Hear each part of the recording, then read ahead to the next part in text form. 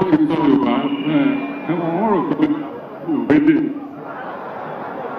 wọ́n ṣe ẹ má yẹ ká da Yorùbá rẹ̀ pé màá kórè fún yín.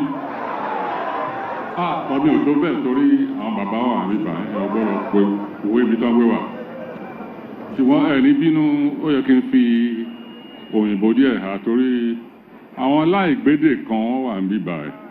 Wọ́n wá láti Bayelsa, wọ́n wá láti Katsina, wọ́n wá títorí tiwọn ẹ yẹ kí n sọ Gẹ̀ẹ́sì díẹ̀. Mi ní jẹ́ kó tóbi jù ní wẹ́rẹ́wẹ́rẹ́ jù. After the Oni, after the Alaafin, I consider myself an anticlimax. I shouldn't really be standing here. However, it's a good opportunity to boast. Where does everything good begin? Let's always speak the truth, even though it might sound immodest. Wọ́n ní tàbárí àjànàkú nùgbọ́n ká má sọ parí nǹkan fìrí ká kó sọ pé erin lárí nǹkan lálẹ́ gbélẹ̀ lálẹ́ ibi ìlú rẹ̀ ti ń bẹ̀rẹ̀. What I said just now is, as usual, everything great begins from Ogun State. If you don't believe me, well, take Afrobeat, for instance. Afrobeat. Fella, he started here. It all began here.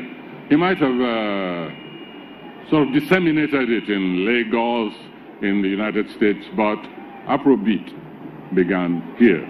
So why are we surprised that the first African Drum Festival begins in Ogun State? It's normal. We're used to it. We don't make song and dance about it.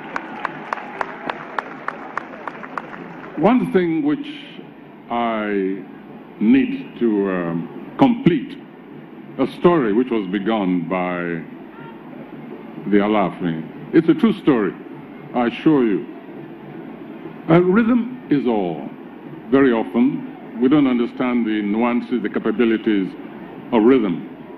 And rhythm, of course, is enchanting. When the Olori, who was the serving high priestess of Shango, began her chant on the occasion described by the Alaafin. You see, I've taken a group of young students, pupils in fact, from Abeokuta Grammar School, a class, under a certain program called Super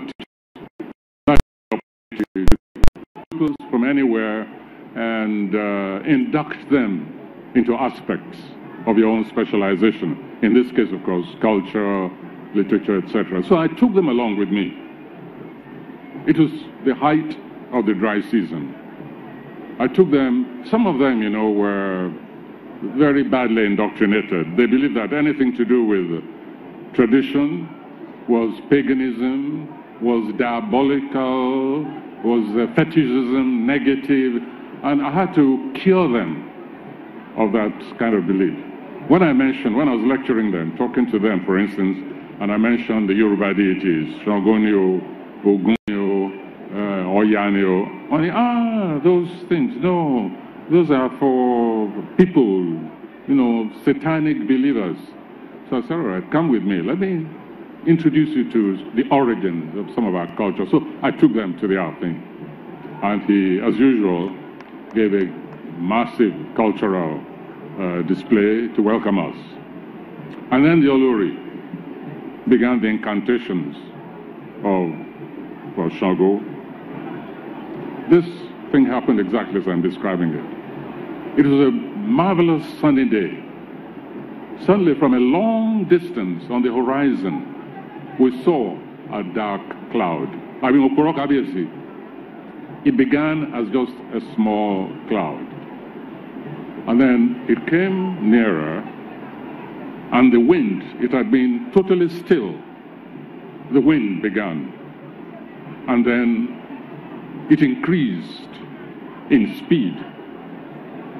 And Olori turned to Kabiyesi. She said, shaking Dawaduro.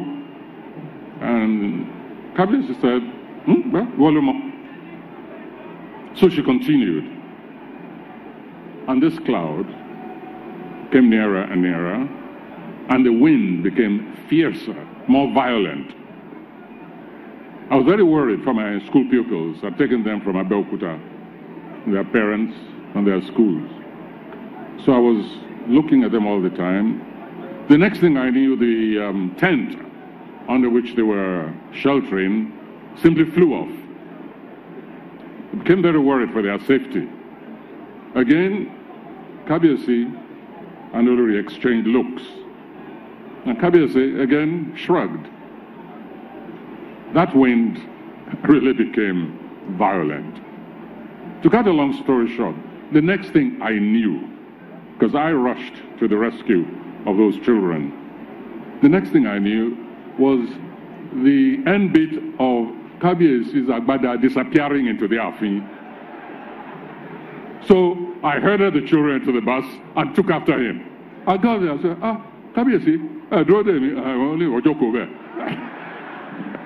I said to him, I knew you were a boxer, but I didn't know you were also a sprinter. Thank you very much, Kabiyesi.